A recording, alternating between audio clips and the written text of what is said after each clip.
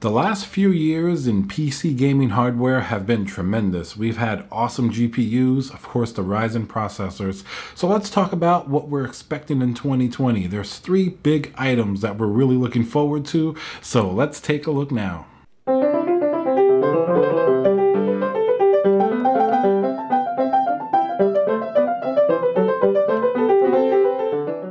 Hey guys, Tiago with Classical Technology here. Thank you for joining me for another video. If you like my content, subscribe, smash that like button, leave a comment below. What are you most looking forward to this year? Alright, so the last few years have been absolutely tremendous for PC gaming enthusiasts in the CPU space, the GPU space. We've had a lot of great additions.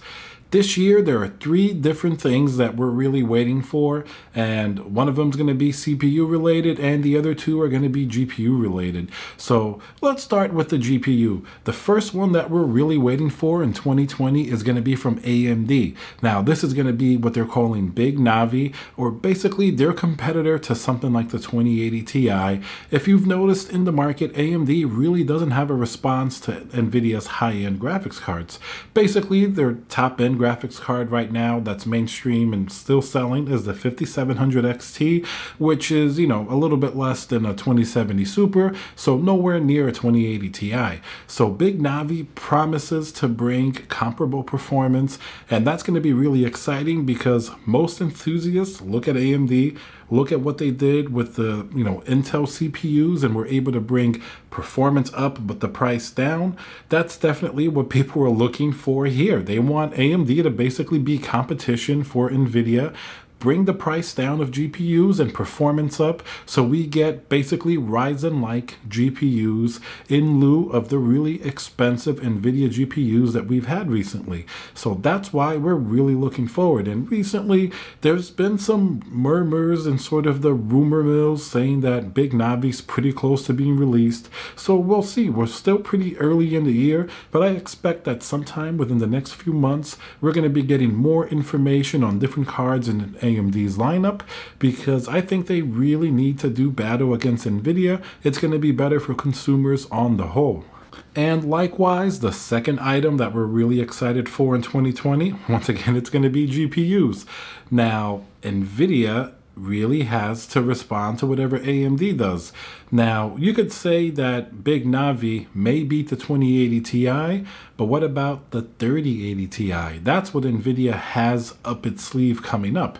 Recently, the only thing they've released is that Cyberpunk, the 2077 special limited edition version of the 2080 Ti, which is more just a little marketing thing, so that's not really, same performance as the 2080 Ti. But we're really looking forward to the 3000 series, because before we talk about price and value proposition, Nvidia definitely usually brings the highest performing GPUs. So we want to see that 3080 Ti. We want to see amazing 4K performance, really high frames per second, really great ray tracing performance and DLSS and all the newest technologies that Nvidia promised us in the 20 series. We want to see it come to fruition and be more mature in the 30 series GPU. And the 3080 Ti, as Nvidia recently has released their larger GPUs first, like they did with the 2080 Ti, and then eventually they get down to like the 2070, 2060, etc.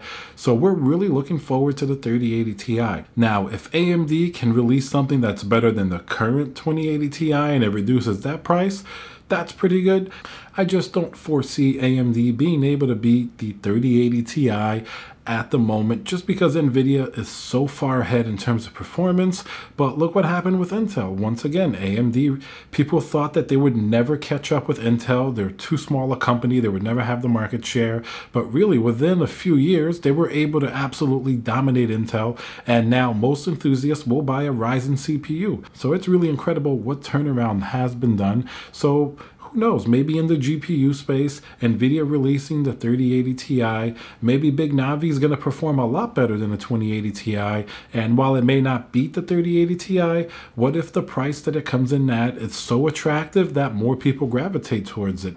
Now, one big caveat here that we really want to watch with Big Navi, Recently, AMD has had some sketchy drivers for their 5700 XT and their 5700 series graphics cards. A lot of people have been actually jumping ship from AMD. Maybe they got a Ryzen processor and they thought, let me make my system all AMD. But a lot of people are kind of regretting that, and they're swinging back to Nvidia because Nvidia historically is just more reliable, less driver issues with different cards. This has been in the news lately, if you've seen it.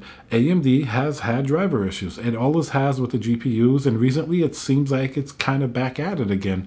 So that's going to be one huge problem. Even if big Navi performs better than a 2080 Ti and it's priced better, if the drivers aren't optimized and if it's a mess, you know, it's going to leave a huge mark. So they really have to get their game together. They have to price it well, perform well, high-end like a 2080 Ti, and it's going to have to perform reliably and consistently, just like gamers expect from the likes of Nvidia, because you know Nvidia is going to be pretty consistent. If any of those three things are not true, their GPUs are just going to be lackluster like they've been the last few years and sort of just hang around in that lower and mid tier while never challenging Nvidia, which isn't great for us because then we're not getting that high-end competition to increase performance and lower prices. So let's hope AMD gets their act together. And this brings us to the third and final item we're really excited for in 2020. And no, it's not necessarily more Ryzen CPUs. I think we've gotten our fill of great Ryzen CPUs. Yes, the 4000 series is definitely coming. It's going to be amazing. But I'm actually really interested in seeing what Intel does. Because recently, anytime you think, all right, Intel has to respond, are they going to do something great? They do something really lackluster, you know, like the X299 CPUs that were just sort of rebrands, and even the 9900 KS, which was really, it's nice that it hits 5 gigahertz on all cores, but it's nothing really too new, and it's definitely not really putting up any competition against Ryzen. But Intel's 10 series CPUs, they're starting to pop up now in different benchmarks. It looks like we're going to be getting a 10-core CPU. Now, if they price that pretty nicely, let's say if they price it at like $400 something up to $499, I think considering it's going to have a really nice boost clock. Apparently it has like a thermal velocity boost up to 5.3 gigahertz or something like that.